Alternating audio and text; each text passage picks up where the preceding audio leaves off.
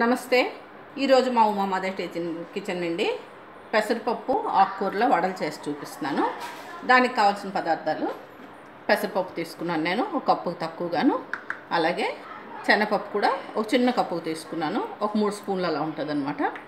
బియ్యం కూడా ఒక 2 స్పూన్స్ ఉంటుంది తీసుకున్నాను. ఇవన్నీ మనం ఒక 2-3 గంటల ముందుగాను నీళ్ళలో వేసి నానబెట్టేయాలి.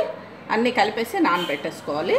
నానబెట్టేసుకొని ఒక బౌల్లో అన్నీ వేసేసుకొని నీళ్ళు పోసి ఒక 2 గంటలు నానితే సరిపోతాయి. తొందరగా పెసరపప్పు శనగపప్పు చాలా తొందరగా నానిపోతాయి. 2 గంటలు నానితే సరిపోతాయి. అలా నానబెట్టిన పప్పు ఇది. శనగపప్పు పెసరపప్పు బియ్యం కలిపి నానబెట్టి నీళ్ళన్నీ వంచేసుకోవాలి ఇలాగా మనం. ఇప్పుడు ఇందులోని మనం అన్నీ వేసుకొని మిక్సీ చేస్తాం అన్నమాట. ఇప్పుడు ఇందులో మనం ఉల్లిపాయ, ఒక సగం ఉల్లిపాయ ముక్కలు, కొంచెం పసుపు, ఈ జీలకర్ర, ఒక స్పూన్కి జీలకర్ర, ఒక చిన్న అల్లం ముక్క, పచ్చిమిర్చి మనకి సరిపడా, మన కారానికి సరిపడా కొంచెం పచ్చిమిర్చి వేసుకొని ఇవన్నీ కలిపి మిక్సీ చేసుకుందాం. అలాగే దాంట్లో కావాల్సినవి మనం రుబ్బులో కలిపి వడలేయటానికి ఉల్లిపాయ ముక్కలు, మునగాకు తీసుకున్నాను, పాలకూర కొంచెం, కొత్తిమీర. మనకి ఆకుకూరలు వీలు బట్టి, తోటకూర ఉంటే తోటకూర కూడా వేసుకోవచ్చు, మన అవకాశం బట్టి వీలు బట్టి వేసుకోవచ్చు. అలాగే చిన్న అల్లం ముక్క, చిన్న ముక్కలు, పచ్చిమిర్చి ఒక 3 పచ్చిమిరపకాయలు చిన్న ముక్కలు కట్ చేసుకున్నాను. డీప్ ఫ్రైకి సరిపడా ఆయిల్, మనకు సరిపడా ఉప్పు వేసుకుందాం. ఇప్పుడు మనం మిక్సీ చేసుకుందాం. ఇది మనం ఒక 2 గంటలు నానబెట్టేసి నీళ్ళన్నీ వార్చేసిన తర్వాత ఈ పప్పు మనం మిక్సీ జార్లో వేసుకుందాం. మిక్సీలో వేసుకుందాం. మనం వేసేసుకున్నాం అందులో మిక్సీ జార్లోనే. ఇప్పుడు కొంచెం పసుపు వేసేసుకుందాం,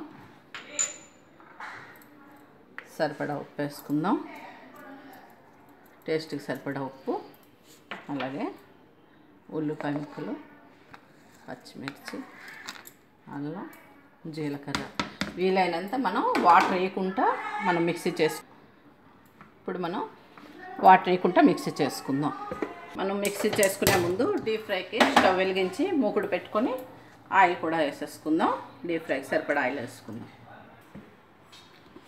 మనం మిక్సీ వేసేసుకున్నాం.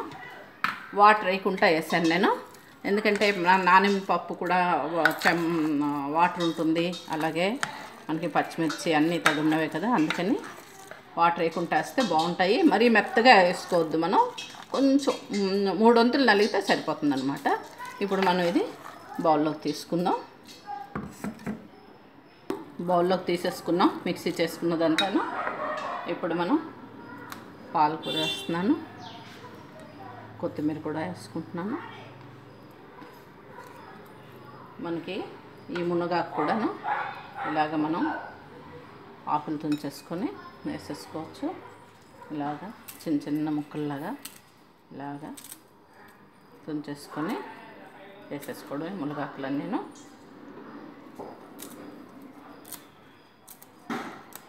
ఇలా అన్నీ వేసేసుకుందాం. మునగాకంతా కూరలు వేసుకున్న తర్వాత ఇప్పుడు ఉల్లిపాయ ముక్కలు వేసుకుందాం, సన్నగా తరిగిన ఉల్లిపాయ ముక్కలు.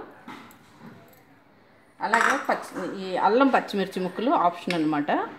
మనం ఆల్రెడీ మిక్సీలో వేసుకున్నాం కదా పెసరపప్పు, వాటితోటి కారం ఎక్కువైపోతుంది అనుకుంటే మానేయచ్చు, కానీ వడల్లో ఇలాగా పంట కిందకి వస్తే బాగుంటాయని నేను కొంచెం కొంచెం విడిగా మళ్ళీ వేస్తున్నాను అల్లం పచ్చిమిర్చి ముక్కలు. ఇప్పుడు ఇవన్నీ మనం బాగా కలిపేసుకొని వడలు వేసేసుకుందాం. ఇంకా ఆయిల్ కాగిపోతుంది. మనం మిక్సీ చేసుకున్న ఈ పెసరపప్పు మిశ్రమాన్ని ఇలాగా మనకు నచ్చిన సైజులోనే ఇప్పుడు వడల్లో వేసేసుకోవటమే. అలాగే అన్నీ మనం వేసేసుకుందాం. ఈ పెసరపప్పు ఆకుకూరల మిశ్రమం అంతా ఇలాగా చిన్న చిన్న మనకు నచ్చిన సైజుల్లోనే వడలుగా అన్నీ వేసుకుందాం.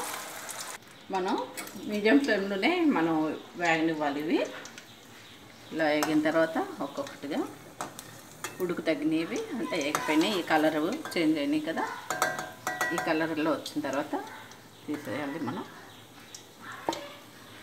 తీసుకుందాం. తీసుకొని పేపర్ టవల్ మీద వేసేసుకుందాం. నేను అన్నీ ఇలాగే వేయించుకోవాలి. మనం సర్వింగ్ ప్లేట్లోకి తీసుకుందాం. నేను సర్వింగ్ ప్లేట్లోకి తీసుకున్నాం. వర్షాకాలం మనం ఇలాగ ఈవినింగ్ వేడివేడిగా వేసుకొని తింటే చాలా బాగుంటుంది ఈ స్నాక్ ఐటము. మీ అందరు కూడా తప్పకుండా ట్రై చేయండి. చక్క వేడి కాఫీతో తింటే చాలా బాగుంటుంది. ఈ రెసిపీ గురించి మీ ఫీడ్బ్యాక్ కామెంట్ బాక్స్లో పెట్టండి. యూట్యూబ్లో మాదిటి కిచెన్కి తప్పకుండా సబ్స్క్రైబ్ అవ్వండి. Thank you.